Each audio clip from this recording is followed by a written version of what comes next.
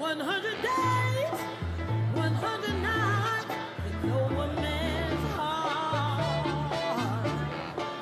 100 days, 100 nights, and no one man's heart. And a little more before he knows it's gone.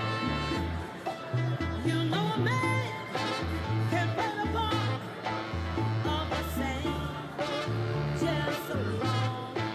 For a day comes when his true self unfolds. Yes, it does. He may be mellow, he may be kind, treat you good all the time. But there's something just beyond what he's told. Hell yeah, 100.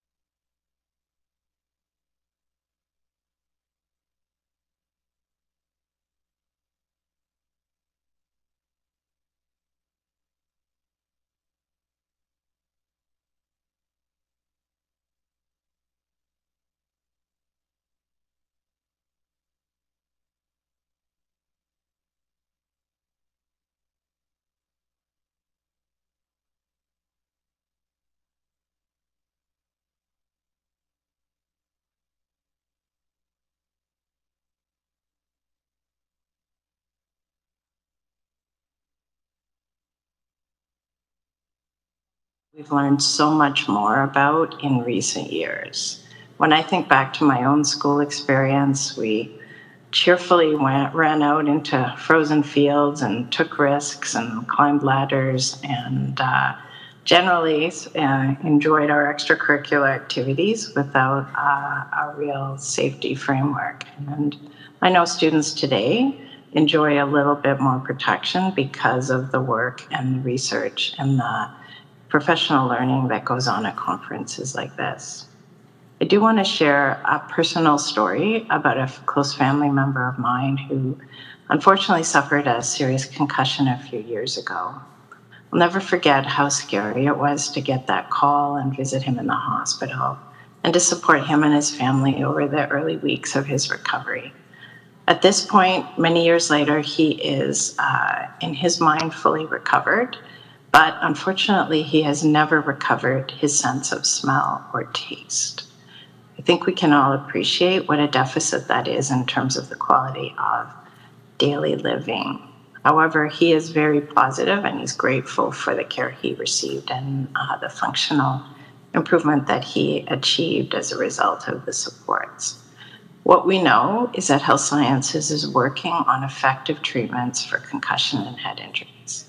But what we have to work with right now is a focus on risk avoidance and mitigation. So I really appreciate the fact that so many leaders in our school system have gathered to learn from each other and learn from experts. And I know that you'll return to your schools and your classrooms and your networks, and you will protect our students and by making their activities safer. Thank you so much and have a great conference.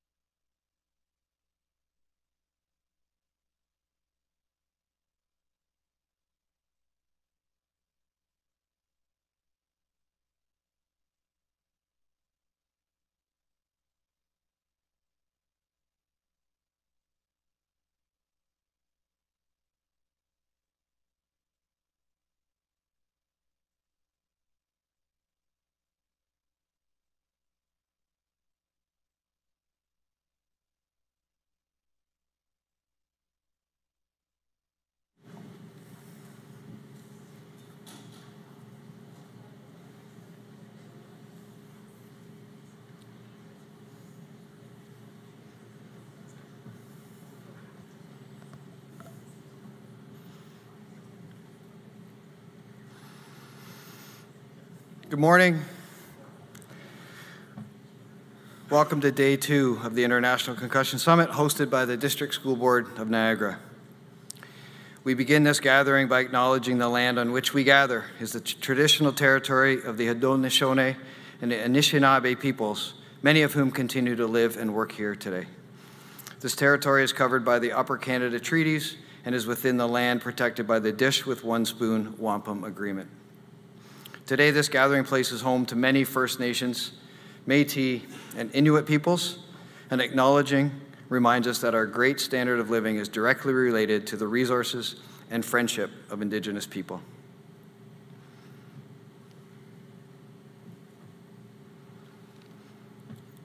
This summit is made possible thanks to the vision of the DSBN Director of Education, Warren Hajizaki, Blaine Hajizaki, and the hard work of our ICS team, with special mention to Colleen Fast, Roy Smith, Jennifer McGugan, and Lori Koje. This summit is streamlined for those who cannot attend, and the link can be found on the ICS page. We look forward to a great day 2. As many of you know, June is an extremely busy time in education, so we allowed schools this year to share registrations across these 2 days, as some may not be able to make the arrangements to attend with us the entire time. We welcome any new attendees today following a remarkable day 1. And as a quick review for some of us and a summary for our new delegates today, yesterday was like this. Ranging from a detailed summary of Dr. Cantu's research in chronic traumatic encephalopathy to Dr. Stam's presentation that focused on issues of repeated head impacts, especially as they pertain to youth in sports, and Dr. Letty's engaging conversation and talk on how to speak Canadian and the challenges of border travel when coming all the way from Buffalo. Oh, sorry, that was my rough notes. I mean, Dr. Letty's presentation on the physiology of concussion and mechanisms of recovery, we all engaged in some of the most current, meaningful, and hopeful learning in brain injury research anywhere in the world. And of course, who can forget Dr. Blaine Hajizaki's interaction with Grant Fuhr in the opening Q&A? After asking him the hard-hitting question of, what is the hardest shot to stop in hockey? Blaine, not really appreciating the initial reply that the shot actually needs to be hard and strong, proceeds to engage our Hall of Fame speaker in a role-play simulation by saying to him, if I was coming down on you in a hockey game, should I shoot low blocky? Imagine what Grant Fuhr, 5 cups, 7-time All-Star, must have been thinking at that moment. Blaine, I'm going to ask you a question what your brother often asks me in my daily work. What is wrong with you?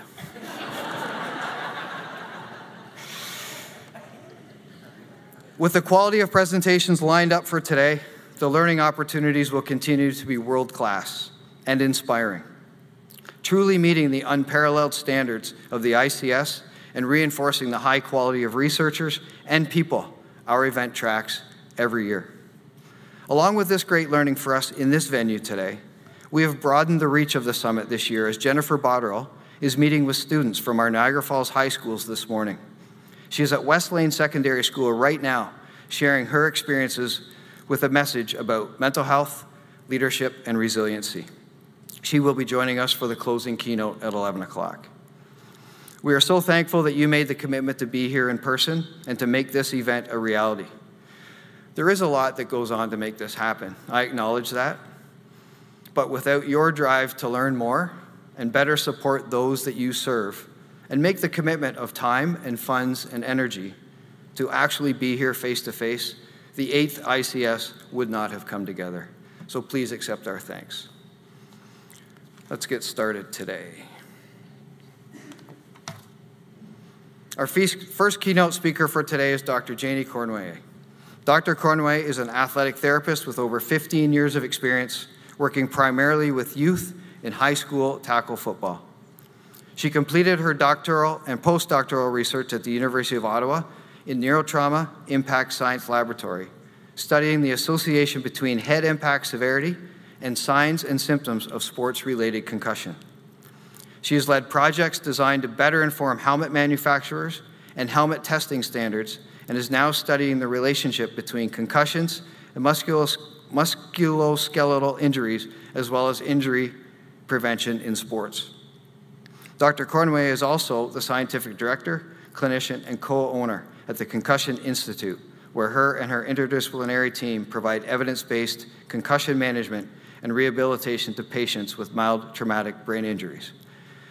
What stood out in Dr. Cournoyer's bio, probably to many of us in this room, is her passion for teaching.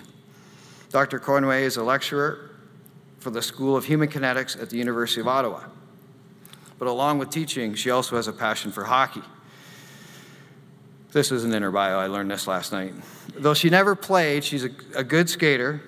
She's registered for a hockey camp this summer at Concordia that's put on by a few members of current and former Canadian Olympic women's hockey team for beginning adults to play hockey. Very impressive. But what was more impressive was the picture of her as a 2-year-old sitting in the Stanley Cup that she has on her phone. So she might show you that later today if you connect with her. Thank you for joining us, Dr. Cournoyer. We're honored to have you, and welcome.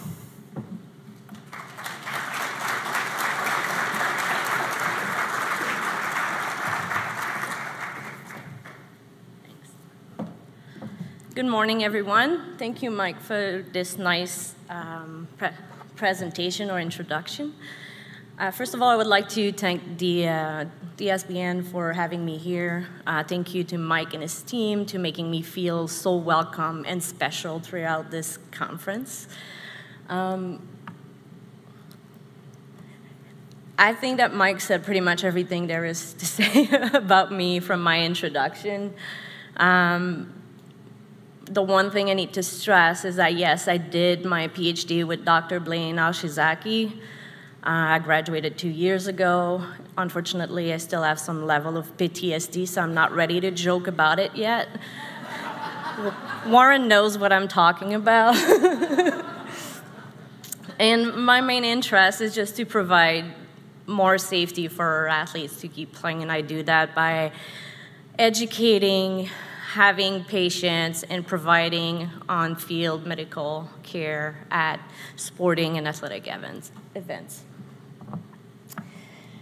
Today's main objective is to discuss how to best implement concussion policies and procedures to make sure that we have the best outcome possible. And I know that from the requirement from Rowan's Law, each and every one of you have to review concussion awareness tools, concussion assessment tools. Today, we will not be reviewing that in depth. We will be testing your knowledge a little bit and then discussing how to best implement those policies, little things that we can add to our policies and procedures that make a big difference in identifying concussion and managing them. So we're gonna go with what we call in medicine and clinical practice with evidence-based medicine that includes the best research possible, but also takes into consideration the clinician expertise and the patient values and preference. If we want to apply that to concussion management, we use the most recent recommendation, again, the clinician experience, and then we factor in feedback from the administrators, the educators, the coaches, the parents on how they like to receive that information and what makes sense to them so that they feel that their child is safe, that the kids they're coaching are safe, or the student athlete themselves feel at ease to play the sport. I like to go a little backward. I will start with a take-home message. So what I want you to take from this presentation today is understand the value of having a qualified healthcare provider, professional, practitioner, call it whatever you want. I will be calling it HCP for the rest of the presentation. But having a qualified HCP as part of the concussion protocol to help design the policies and procedure, but also implement them. We are also going to discuss how every stakeholder contribute to that process. So when I talk about stakeholders, I talk about the school administrators, the educators, the teachers, the school nurse, the ATs, PTs, GPs, all of the practitioner, as well as the student athletes and their parents. And how we can implement a culture and an environment where student athletes' safety is the most important point. I would also like you to remember that concussion management requires time and a lot of communication. So where do these concussion policies and procedures come from? Well, we start with all the legislation and the latest recommendation from multidisciplinary experts. In Canada, Ontario is the only province that has a law that helps implement concussion management. In the United States, all 50 states and the District of Columbia have some kind of legislation for concussion management. And the main objective of these legislation is to prevent catastrophic head and brain injury. And all of them have at least two things in common. It involves early recognition and removal from the activity and establishing criteria for return to participation. I'm only going to browse on this because I know that all of you know that, but the key points for Rowan's Law is that it was developed as a result of a catastrophic event when a young athlete from Ottawa died as a result of multiple impact in a very short period of time. The condition that Rowan developed is called second impact syndrome. It's a condition in which the brain starts swelling in an uncontrolled manner, and because there's nowhere to go, it gets compressed by the skull. And as you can think, it doesn't have a good outcome. It's deadly in most cases. It doesn't happen often, but it's the worst case scenario. So every precaution we take, every safety guards we have in place is to prevent this from happening. The other requirements that are common for any of the stakeholders is yearly review of the concussion resources, so staying up to date is very important. As you saw in the yesterday, there's a lot of research going on. It's coming out fast, so being up to date is important. We need to have established concussion protocols so that we know what to do, how to act when we can identify a concussion, and that goes from early identification and removal. It's the most important point, but it's also the most challenging point. And then the guidelines for return to play, which in Ontario requires clearance from a physician, so a GP or a nurse practitioner. This is a short summary of the International Consensus Statement on Sport Concussion.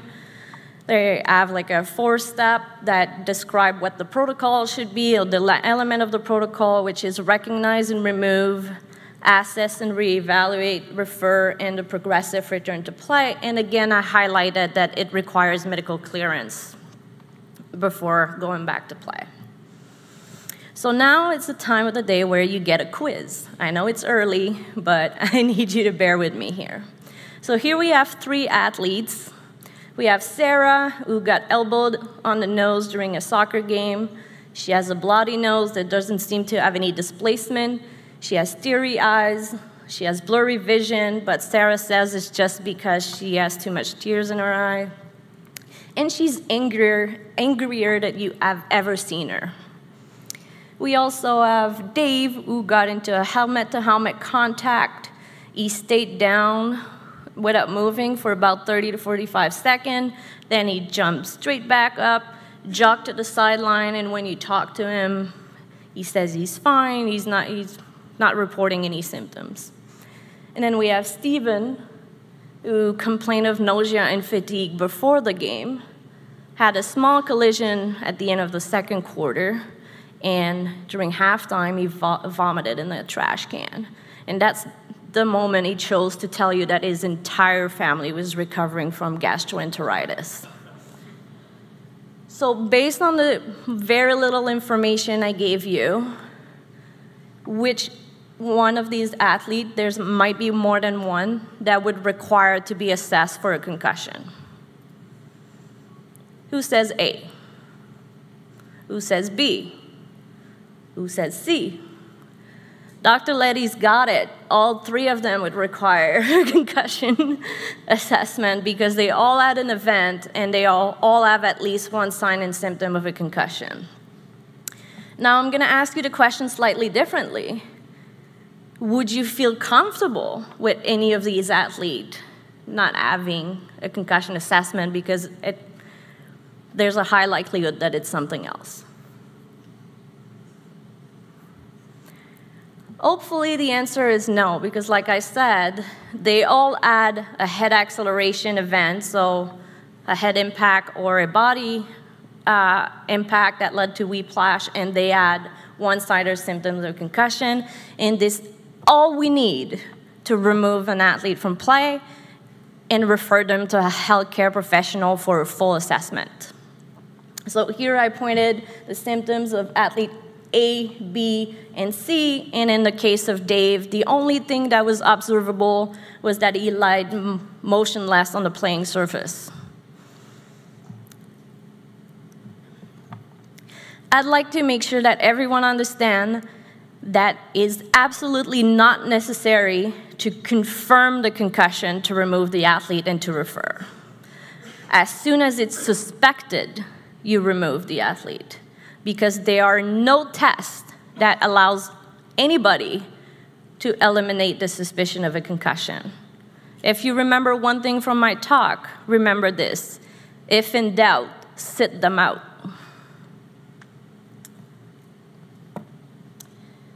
Now we're going to keep testing your knowledge. We need to know the red flags. Who needs to go to the hospital? So in scenario A, Sarah keeps complaining of a headache, and it's getting slowly, progressively worse in intensity. Dave got numbness, tingling in his pinky finger, and one of his hand doesn't squeeze as hard as the other one when you ask him to. And Steven vomits again after the game. Who sends A to the hospital? Who sends B to the hospital? Who sends C to hospital? The answer is, again, all three of them. So if you ever meet any of my students, whenever the question on a multiple choice is all of the above, it's always the answer to select. So Sarah had severe and increasing headache, and she had facial trauma, which is not part of these red flags, but should be. Dave had weakness and tingling in his arms and leg, and Steven vomited more than once. I don't know if there are parents of young kids here or any Disney fan, but you guys would know that we shouldn't talk about Bruno, but we're going to talk about Bruno this morning. If you don't know what I'm talking about, you should watch Encanto. It's a wonderful movie. So in this case, we're not dealing about Bruno from the Marigold family, but we're talking about an up-and-coming tennis player. He's being recruited by D1 schools in the USA. His parents and his coach are always speaking of his potential and how great he's going to be. But, Bruno's not all about tennis. He also has other interests. He loves science. He loves spending time with his friends, watching Marvel movies, and his biggest hope is to get a full-ride scholarship in an engineering program that will allow you to play tennis at the same time. 10 days ago, Bruno fell down the stairs at the tennis facility. He's had a headache and light sensitivity since then.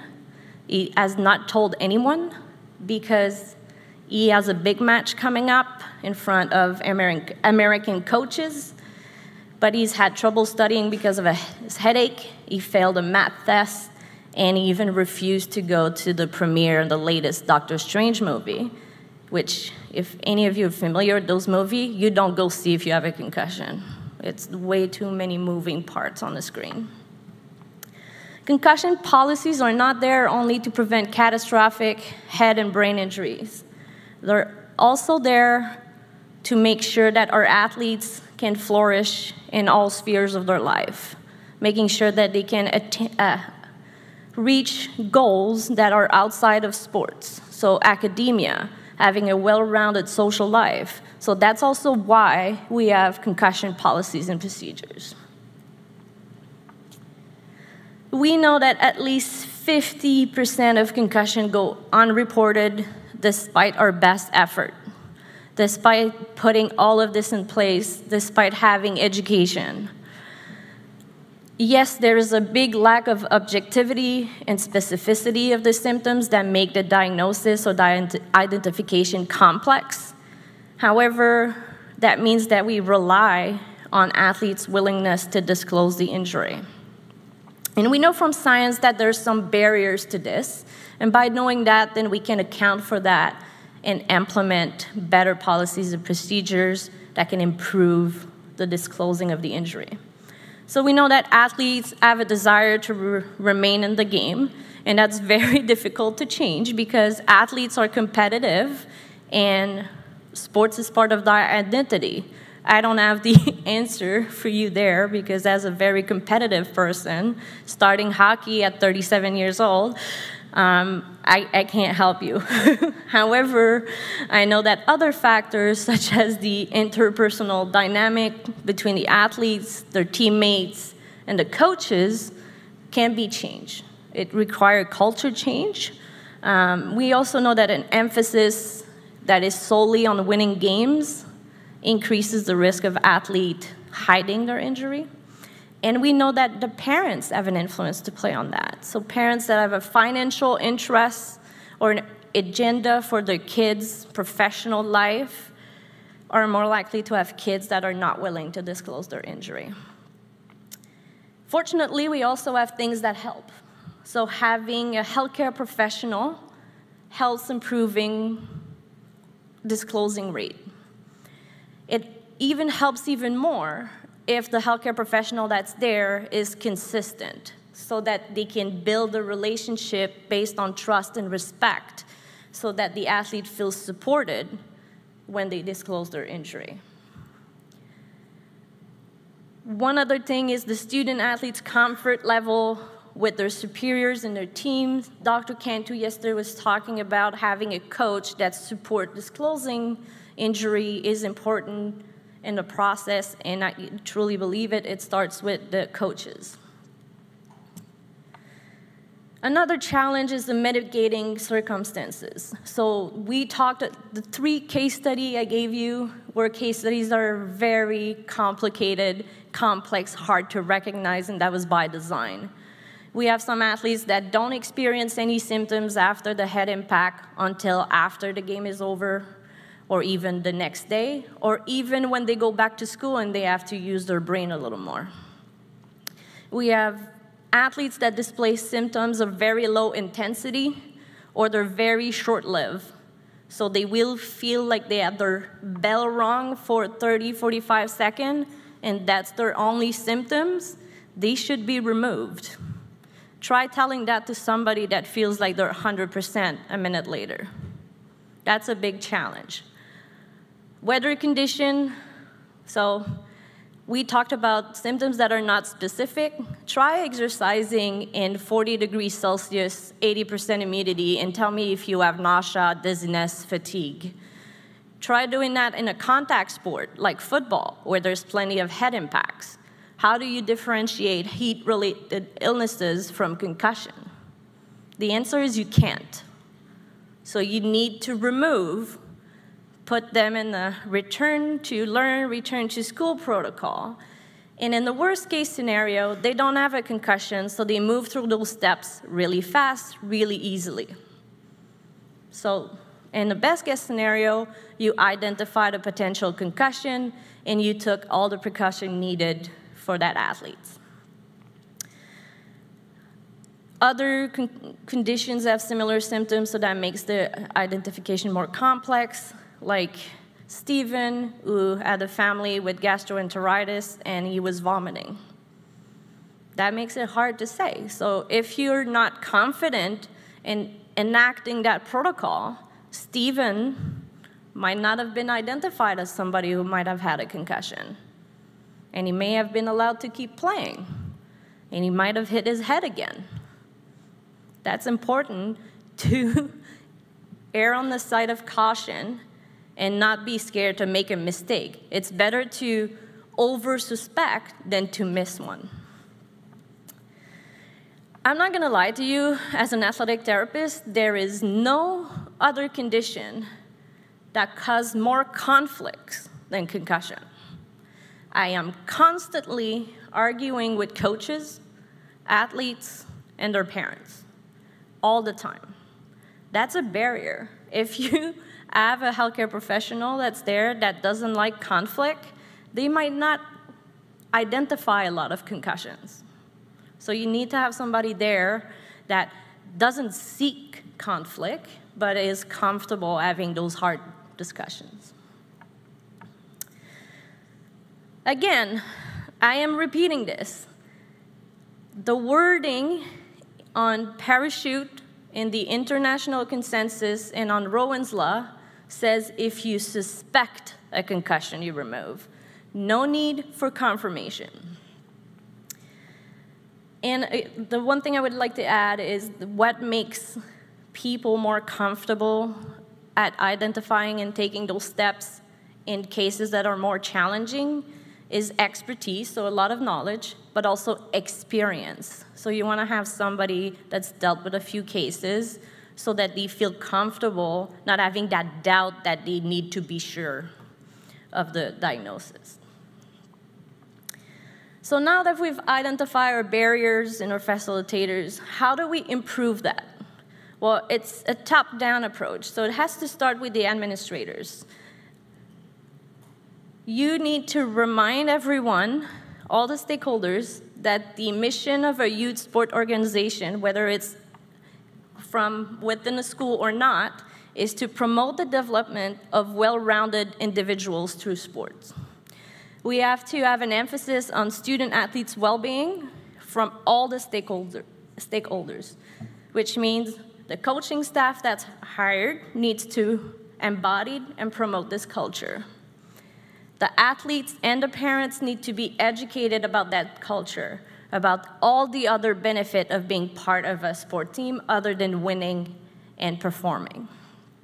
And we need to promote overall personal growth instead of performance only. That means academic performance, social cultural competency, physical mental health, coping skills, work ethics. All of these other elements should be at the front of center of sports participation. The other part is providing adequate medical care. I've already said it. You need a healthcare professional with expertise and experience and a personality suited to manage conflict. It also helps, although it's not necessary, to have an HCP that knows the sport they cover and they actually enjoy it. Grant Fuhr was talking yesterday about having coffee with the trainers every morning. I was laughing because I truly enjoy and cherish those moments when I get to just interact with my athletes about anything else but pain and injury.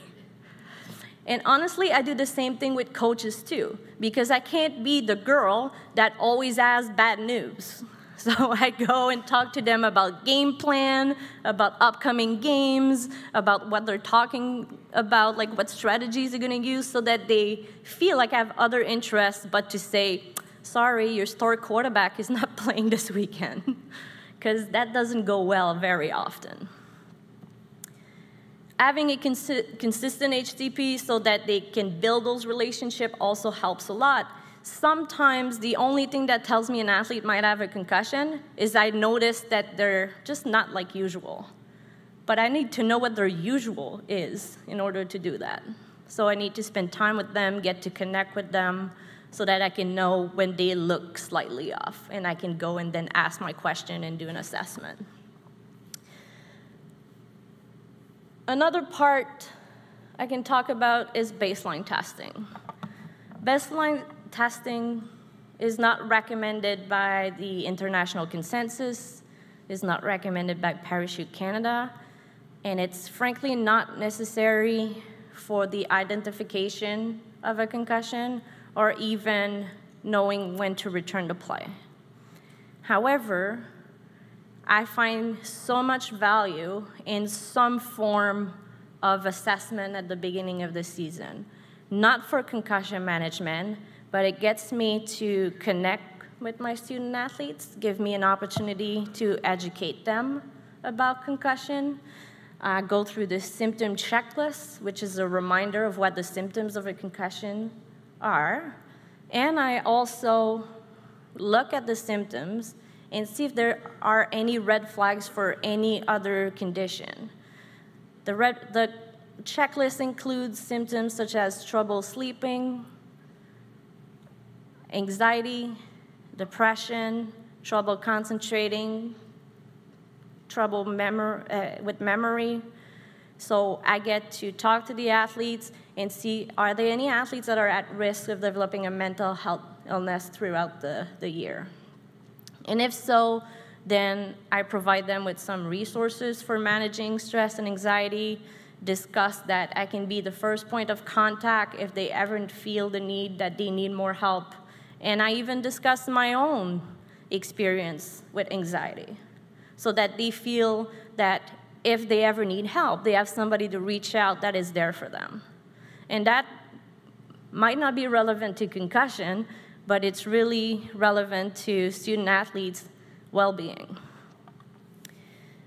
It's also a great time to meet with everyone, the parents, the coaches, discuss how we're gonna manage concussion so that everyone knows, so that there's no surprise. Again, most conflict from any condition in sport, concussion. So if I can tell the parents what's gonna happen, tell the coaches what's gonna happen, they're not surprised when I tell them, so they're not aggressive in their behavior.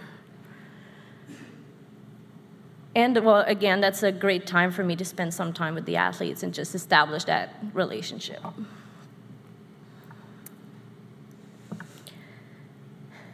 Now we're going to talk about Kendra, just so you know where I'm going after with this. Kendra's a 16-year-old former basketball player. She sustained a concussion 2 years ago, and she's still experiencing symptoms. So I started seeing Kendra. I changed all the names, by the way. Those are all real people. I changed the names. So Kendra, I started seeing her 2 years after a concussion. She's still experiencing symptoms, and obviously her symptoms interfere with all aspects of her life, her academic performance, her social life, her mental health. At our third meeting, Kendra told me she thought she had depression. She felt hopelessness. She did not feel joy anymore. She had no interest in anything. And while I was discussing this aspect with her, she admitted that she even had suicidal thoughts. This conversation was only possible because the concussion assessment was done in a private area, so not at school, not with the peers, not with the other student athletes. It was done in a private setting, and I was able to establish a good relationship from the start. So we're going to talk about why this is important to have concussion care in a private setting that is not related to the school, not related to the team, so that athletes can open up. However, concussion recovery starts on the field. It's very complex. It requires a multidisciplinary approach. Dr. Cantu, Dr. Letty both said it, multidisciplinary. You need multiple professionals to be able to manage a concussion. And it takes a collaboration of everybody that's involved in the care of students. It's often complicated by biopsychosocial factors that can either improve the recovery or impede the recovery. But they need to be addressed early in order to prevent persistence of symptoms. We need to be able to identify individuals that are at risk of having a negative outcome. When the athlete leaves the field, the athlete and their parent should know what the next steps are. They shouldn't have to find out 2 days later how they're communicating with school, how they're letting them know they're not going to come to school, who they should see. They should all have that information before they leave the playing field.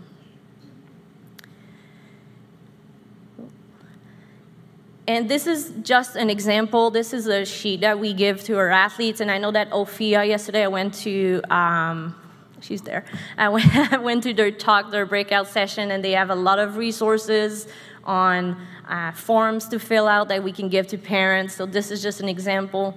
But here we have like all the information relative to the injury, and we have a symptom management, well, just a symptom evolution table so that we can know how the symptoms are evolving. And on the second page, we have the red flags that the parents should keep monitoring for up to 24 to 48 hours after the activity.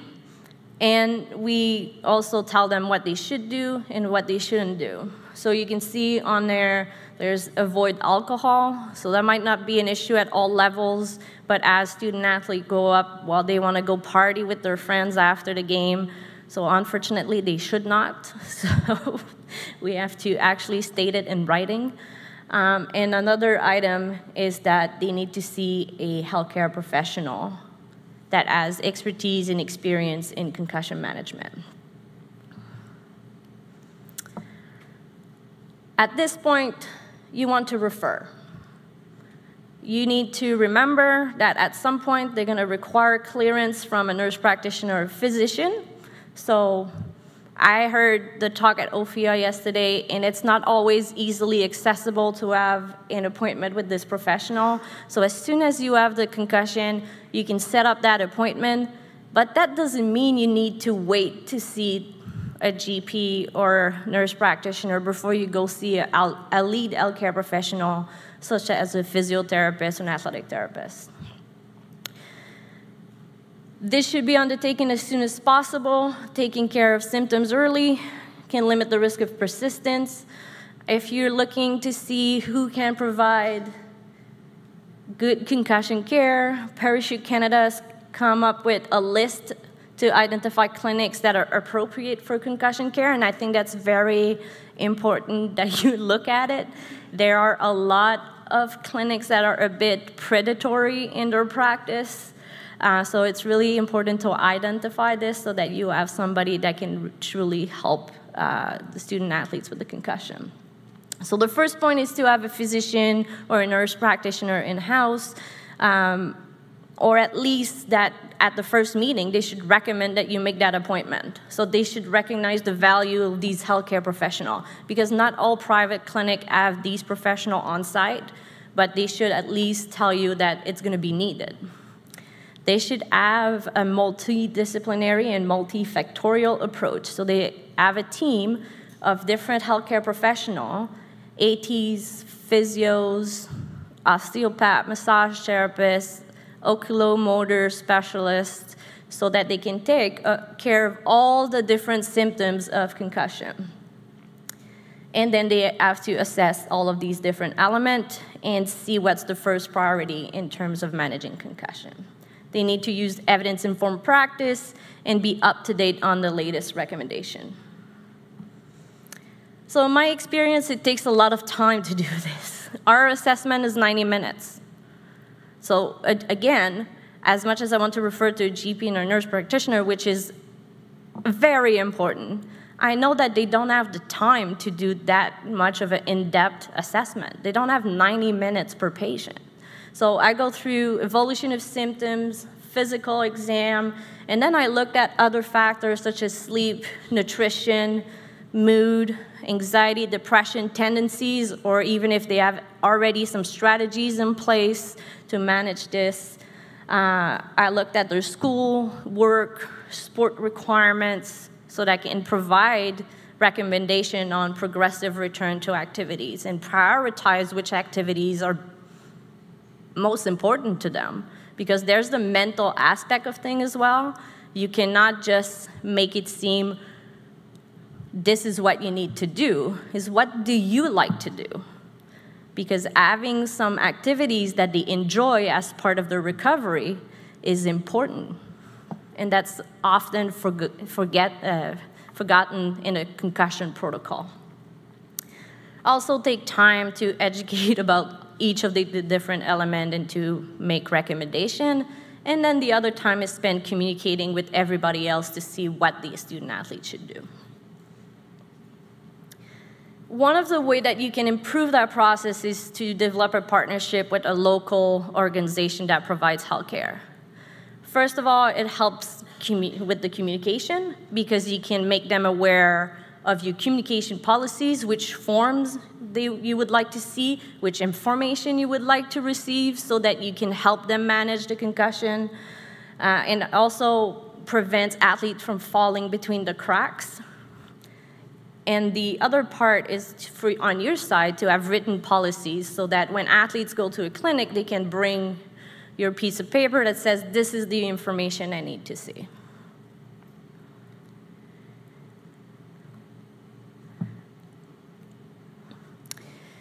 However, even if you establish a partnership with a local clinic, for example, you cannot force your athletes to go there.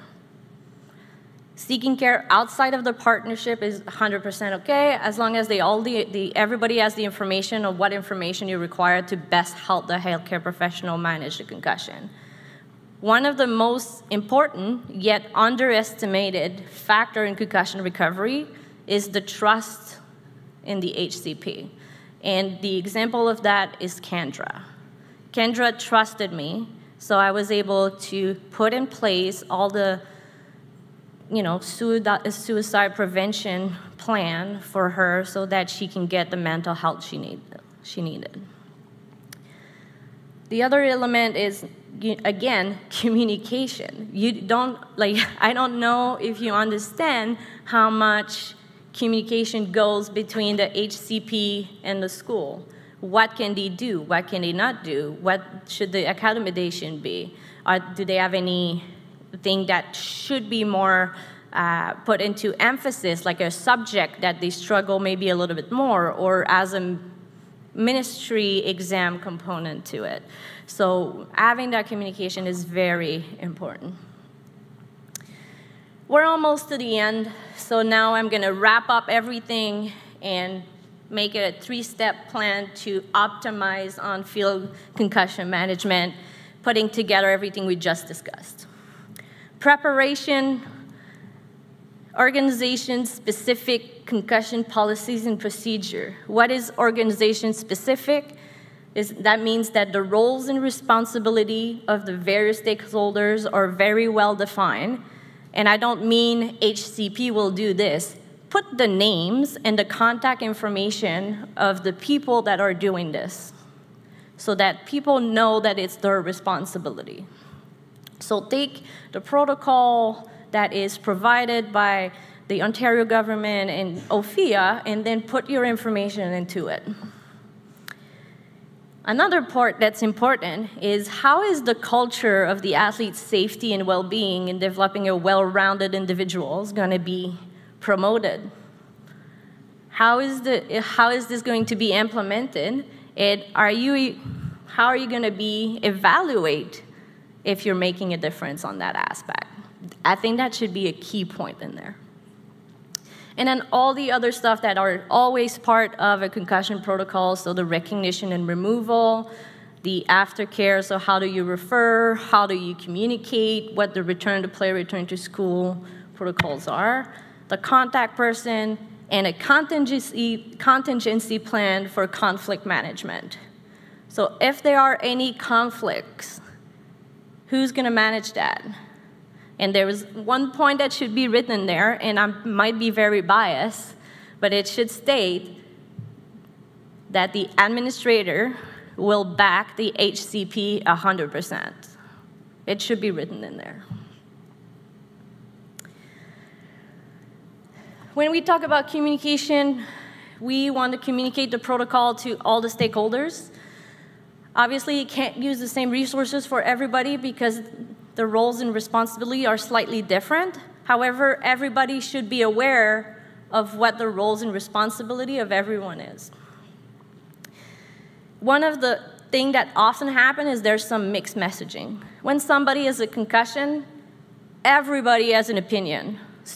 Other student athlete that had a concussion will go and tell them they should do this. Their parents will say, oh, my sister had one and we did this. The teacher might say something. The coach will say something else. It has to be uniform. Concussion patients are already confused enough as it is. Can we make sure they get all the important information in one place and in uniform? And it needs to be interactive and engaging. It can't just be a video or reading this. You need to have case studies. You need to test to see if people actually understand the material.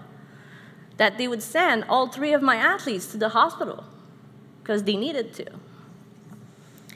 Also, what communication needs to be done after a concussion, who's notified, and basically writing down a chain of command of who need to be notified and who's notifying who.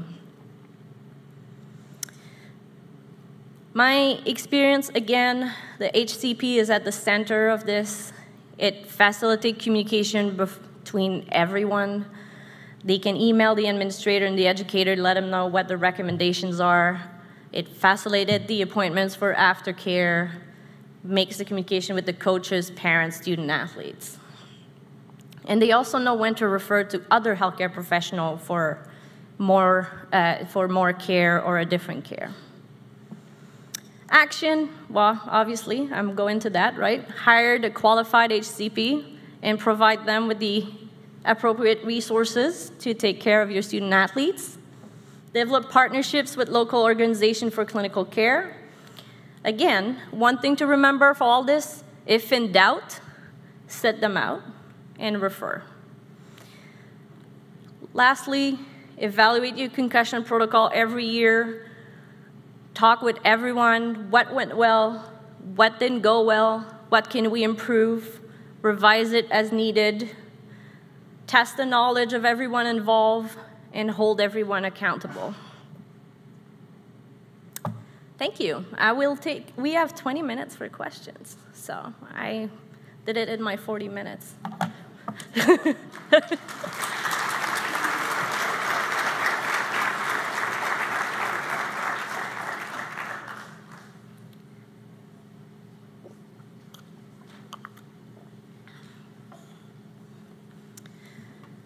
All right, I guess I was very clear.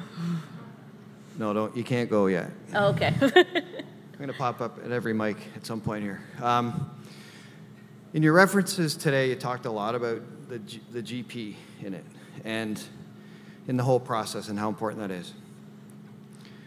I sat in on a concussion conference that was run by Queen's University earlier in the year, and Dr. Tatter was speaking, and I can't remember the exact question that he was asked, but his assessment of practice, sort of, when you go to your family doctor or general practitioner, that his assessment was they're sometimes 5 and 10 years behind research. That perhaps us that are in this room are leaving today maybe more aware of concussion protocol and recovery practices and those things. And I've spoken to a few of our experts that are here over the last couple of days, and they concurred that, yeah, you go to your family doc and you're not sure. And you mentioned the GP a lot. I'm just wondering, like, how is your profession, the research that you do, how are you closing that gap between what you're telling us today and what Dr. Letty talked to us yesterday about recovery, and then, one of us has a child that gets a bump on the head and goes to the doctor. How do we know they know what the next steps are? We kind of we do count on them to be current. So I know it's a big question, but I just wasn't sure if you had some insight. Thank you. It's a very good question, and it's a question that comes a lot. It's a difficult question for me to answer because I'm not a GP, and in most provinces, the College of Medicine determines what the scope of practice of other professionals are. So I agree that most GP might be a little behind, and that's why I said you don't need to wait for the GP to go see an elite healthcare professional that has concussion expertise and experience. And that's why that was there, because the GP is there because it's part of the law. And my professional answer has to be, well, you need to go. My experience answer would say, you make the appointment, you go see the other healthcare professional, and that healthcare professional can also write a comprehensive note. This is the assessment we did. This is what we found. This is how we're going to approach it. And we recommend that we do this. Would you agree with that plan of treatment? And from that, they have the education to see, like, oh my God, they're doing all this for concussions? Okay, maybe I should read into this. Or they're just next patient. Even better, they refer them to me every time, and they will build relationship like this. But part of it comes from other HCP that actually educate the GP about what to do. But if you, part of the responsibility, unfortunately, falls on the patient. They go see their GP and they don't receive the suggestion, the recommendations that are up to date, and they don't know that it's wrong. So again, that comes to the work of a lot of education and these conferences and all the good they bring, because now if you, as a teacher, have an athlete that's not recovering from a concussion and the doctor is not doing any recommendation, you can say, oh, I went to that conference and they suggested maybe going to see a physiotherapist or an athletic therapist. Maybe try that. So now you're part of that solution. Hi. Hi. So I'm not sure if I'm going to be able to get this question out, but my question is, how would you deal with the situation? So I'm from New Brunswick.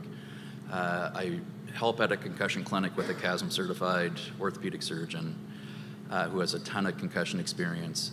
Over the years, we've been doing this for 15 plus years now, and there have been numerous situations where, you know, we spend an hour and a half with the athlete, the parent, and based on our assessment, we feel, yep, they have signs and symptoms associated with concussion.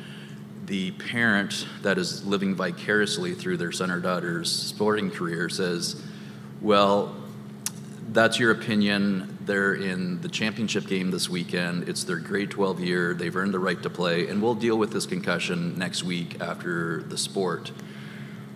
We're then on the sidelines at the game, and lo and behold, the athlete shows up with a note from the emergency department clearing them to play.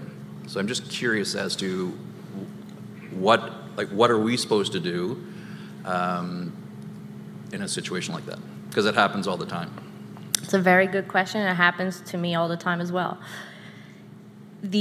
So first of all, in the concussion policies and procedure of the organization, it should be written and made aware to everyone that the person that's in charge of the health and safety of the athlete has a veto on any medical clearance. So you cannot allow people to go back to play if somebody else said no. Well, you're an orthopedic surgeon, you can do what you want, but I can't. So in my P&P that I give to the parents, athlete, coaches, it's written that I can veto any clearance. However, if a doctor says no, I'm never going to overrule that. So it's written in the P&P. The most challenging part is when they're in a private setting and you make that recommendation that they shouldn't play, and the parent says, no, we're playing anyway. You have no control in keeping that athlete out. So you need to do your best to provide the education to make sure that they make the appropriate decision, and you have to write it in your note that the parent is disagreeing and will go to the game anyway. Some leagues allow for, reports through a centralized system. I think this needs to be more common as well. One of the situations I can give you is I used to work with a football team, and the kid played football and hockey, and I was keeping it out of football, but the parents was still bringing them to hockey. And I'm like, what are you doing? So I had to contact the parents and talk, and it was like, well, we're paying for hockey, it's very expensive, so we don't want them to miss time off. And I'm like, well, you're gonna pay a lot more money if then you need to see a specialist for X period of time. So there's a lot of education that goes into that, but at the organization level, veto has to be there. Very good question.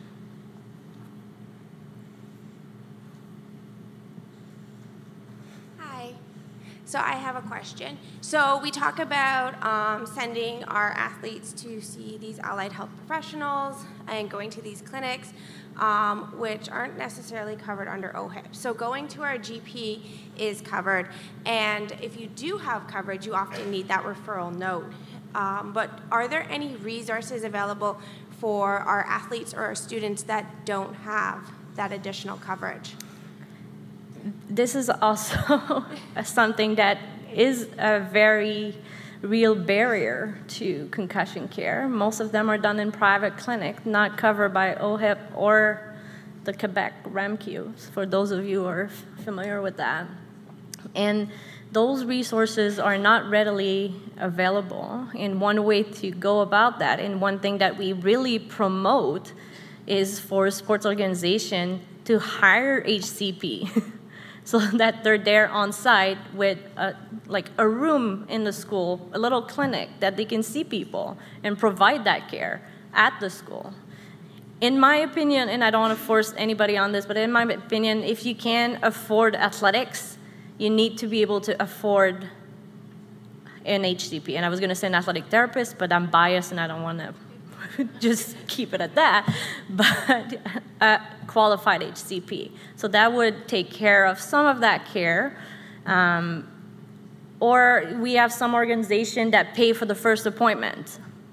So the sport team pay for the first appointment so we can do the assessment, make recommendation, and we can send them to something that's covered with that initial assessment and the recommendation, and then somebody else takes care of it. Thank you for that recommendation. You're welcome. So Sorry. If I can just build on that. Again, I'm from New Brunswick, and in New Brunswick, any student playing high school sports, if they get injured at the high school sport, they do have coverage through the schooling sport insurance program. I'm not sure what that's like in other provinces, but so to her question, if mom or dad's private plan doesn't have coverage for whoever they're seeing, it can be billed through the school's insurance policy. It's a bit of a paperwork trail, but it's a pretty good coverage program back home. Yeah, thank you for this, because actually you made me realize that a lot of sports organizations have this as well. Hockey Canada has an insurance program, the soccer, football, Quebec, all of these have medical coverage as part of like their registration fee. It's not very extensive, but it can cover at least part of the management. Thank you for reminding me. Good morning. Just a minute. She has a question, Mike. So I have a question on behalf of all the rural communities in Ontario. So I appreciate when I come to these things, the services available in Southern Ontario.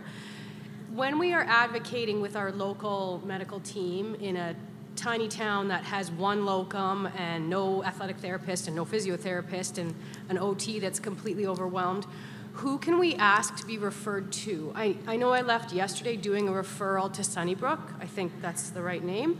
But who do we specifically say this is an organization we need to do referrals to for these kids? That's a very good question. I've got to be honest, I don't know, because I don't work in Ontario, I work in Quebec. However, pandemic, telehealth, so you can have a virtual appointment with some professionals that are located anywhere else in Ontario. Okay. So there are clinics that offer that and can at least make the initial assessment. So if they're make initial recommendation, and then if they suspect there's a physical component such as a neck or oculomotor, then they can say, well, actually you should really go and see somebody that can treat that, but at least you have that initial recommendation. Thank you, because I think that's what I would be looking for, is just the names of specific concussion clinics, like Sunnybrook, if there are others, that I can actually say to the hospital, these clinics take virtual appointments for our kids, because I think that's where we're at in rural Ontario, is just like we're driving the bus for our kids. Okay, thank you. You're welcome. Hi. What kind of treatment, so an athlete with a concussion comes to a physiotherapy clinic, what kind of treatment do they receive at a physiotherapy clinic? And are there any treatments that could be brought back to a school setting, like something that we could then have as part of what we're doing at school? Well, the most important part is like activity management. So a lot of it goes with education on what they can do, what they cannot do, symptom management, so what they can do when their symptoms are rising up, sleep your nervous system cannot function if you don't sleep. So everybody leaves with first recommendation, this is how you improve sleep. I want you to do that before nighttime so that at least you sleep well. Some meditation, and then a return to physical activity, as Dr. Luddy said. So that's the big portion of it. Depending on what we then observe, then if there's a neck dysfunction, then we're going to treat the neck. If there's a dysfunction in oculomotor function, then we're going to prescribe exercise for that, do that with that. If there's balance issue, then we'll prescribe balance exercises. So it's based on the symptoms, but the first part is to decrease the overall symptoms load so that we can see what's left, what's contributing to symptoms persisting, and then we treat that. Thank you. You're welcome. Sorry, bro, I got one more question. So, funny how I'm coming back from, I'm a manipulative physiotherapist and an osteopath. Okay. And I practice Chinese medicine, acupuncture, lots of different things. It's an excellent, you did a great job. I think it's been an excellent conference so far. The one thing I would like to see is the answer to that, because I treat a lot of concussions, is the hands-on. You need to go see a practitioner, and it's whether it's a physio, whether it's a chiropractor, somebody who spends time with you and who is literally assessing you from head to toe, not just at the neck, Because if you understand science and the embryological evolution of a human body, you are one body. You need to treat the fascial system, you need to treat the muscular system, you need to be smart. You don't have to be, it starts off being very gentle. And in my opinion, you have to do that prior to the exercise part before you increase vascular flow. So for me, I think I'd like to see the other grassroots therapists be involved a bit more, because I'm seeing a ton of them. And then it's my communication barrier that I'm having with doctors and other healthcare professionals who don't have my level of skill. Sorry, I'm a bit of a geek. I spend my waking time dissecting bodies all the time in a scientific way. But it's like you have to really search out those therapists who really know what they're doing, because you're right, it's a business. And I think some people take a concussion course and they spend 20 or 30 hours and now they're a specialist, but they couldn't tell you the difference between an afferent and efferent pathway. So I really think having an athletic therapy background, some of these allied healthcare professionals can help the researchers and bridge that gap. So then from a school system, they know where it is hard to determine where you're going to go. I think that communication is always being worked on. Sorry, it was a statement, not a question. I apologize. And honestly, osteopaths are a big part of our multidisciplinary team for exactly the reasons that you've described, for having a more global approach to well-being, which is now emerging in all field of medical treatment. I appreciate your comment. I just didn't want to get into that because we could talk about this for like 10 hours. Thank you. Thank you.